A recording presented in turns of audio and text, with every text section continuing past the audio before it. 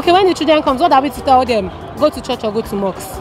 Nigerians are known to be quite religious, and that brings us to this question today on BattaBox.com. Does religious differences matter in a relationship? You know, now getting married to a Muslim or dating a Christian, and you're Muslim. Let's find out what Nigerians have to say. Join me. Does religious differences matter in a relationship? From my own point of view, I don't think it should be a barrier. Definitely it does. It doesn't really matter now. Okay. It's no matter. Well, to me, I think it matters. It really matters a lot. If you're in love with the person in person, I don't think religion should be a barrier to your relationship. Religion shouldn't matter. You married, the reason why you're with someone in a relationship because of what you see in that person, not really their religion.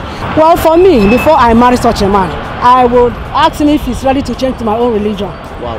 He has to. If he loves me, you are talking about love now. Yes, sir. If he truly loves me, he will follow me to my church. It matters because there is difference in belief. Okay. Different in everybody's belief with the religion. Okay. So I believe it will affect them to cope with the relationship.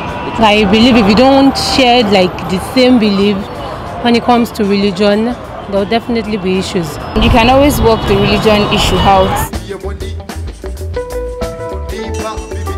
Are you a Christian or a Muslim? I'm a Christian. I'm actually a Muslim. I am a Christian. Can you marry a Muslim? I'm sorry, I cannot. I can date a Christian. No, I can't. Yes, why not? They have good relationship, no problem. I can't date a Muslim because I came from a Christian home. Why not? If I'm in love with him. I can date a Muslim, but getting married to a Muslim is another thing. We have to pray over all these things. So prayer is the only thing.